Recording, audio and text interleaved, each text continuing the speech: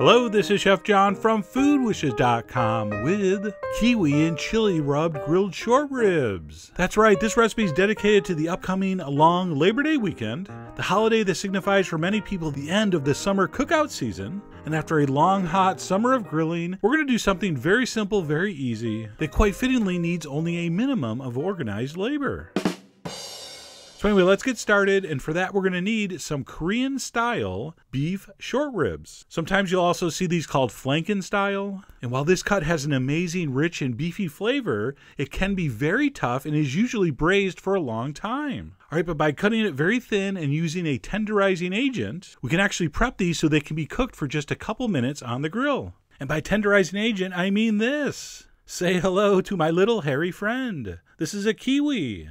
It used to be considered an exotic ingredient, but now you can literally find it in every grocery store in America. And believe it or not, all we're going to do is cut it in half and rub it on both sides of our beef short ribs. And using various fruits in marinades is an ancient tenderizing technique. There are actually enzymes in the fruits that break down the muscle fiber and make it much more easy to chew. So the thought process here is instead of using the kiwi as part of a marinade with a bunch of other ingredients, we would simply rub the kiwi directly on the meat, get the benefits of that tenderizing enzyme, along with a little touch of acidity and sweetness. Alright, a kiwi has a similar flavor to like a lemony strawberry, I think is a fairly good description. But anyway, rub those cut halves of the kiwi on the meat, make sure every bit of that surface area has been coated, and then we're going to gather those up, pile those up, throw them in a resealable plastic bag, and we're going to toss that in the fridge and marinate those overnight. And by the way, there's lots of different fruits people use, papaya, pineapple, Asian pear, but I really do like kiwi because it doesn't make the meat mushy. And who wants mushy meat? So if you've used fruit-based marinades before and didn't like the texture, you're not going to have to worry about that here. It's going to be beautiful. Okay, so like I said, we're going to leave that overnight. And then the only other thing we need to prep is a simple chili dry rub. And I decided to go with ancho chili, which is one of my faves, but any dry chili should work. To that, we're going to add some sugar, some kosher salt, some freshly ground black pepper, some garlic powder, not to be confused with garlic salt, and then last but not least, and raise your hand if you saw this one coming, some cayenne pepper. Okay, so this is a fairly standard sort of barbecue style dry rub, and this, along with that kiwi fruit rub, is all we're going to use to season these ribs. So give it a good stir with your freakishly small wooden spoon, and then I'm going to foil line a pan or a tray. We're going to take our ribs out of the fridge, where again they've been marinating overnight, and we're going to sprinkle them generously on both sides with the dry rub, which actually, if you think about it, should be called a dry sprinkle, because generally you don't rub it on. But anyway, I'm not in charge of naming this stuff. All right, so we're generously going to sprinkle that on both sides, and once we've done that, we are ready for the grill. And not only is the prep on this rib recipe super easy, but the cooking time is literally only a couple minutes, which again makes this a fantastic choice for any kind of cookout situation.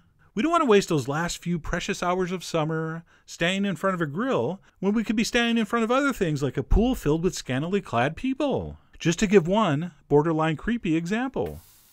So we're going to go outside and toss those on the grill.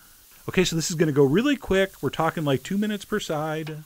And again, that usually wouldn't be enough time to break down the connective tissue in those ribs.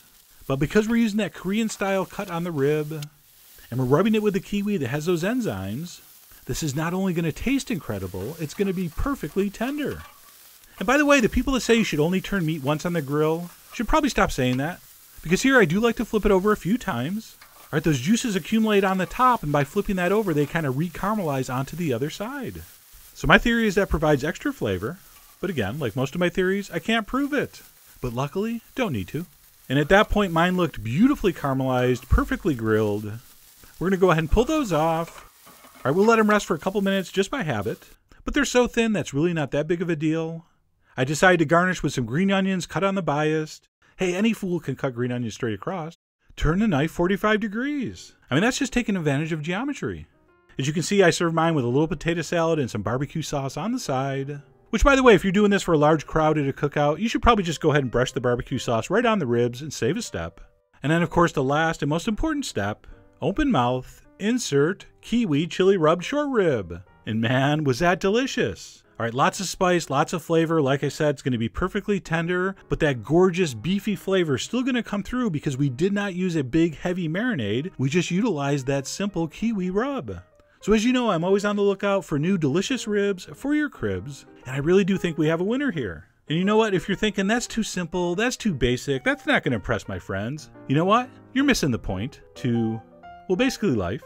It's the simplicity that makes it complex. So I really do hope you give these super easy ribs a try. Head over to foodwishes.com for all the ingredient amounts and more info as usual.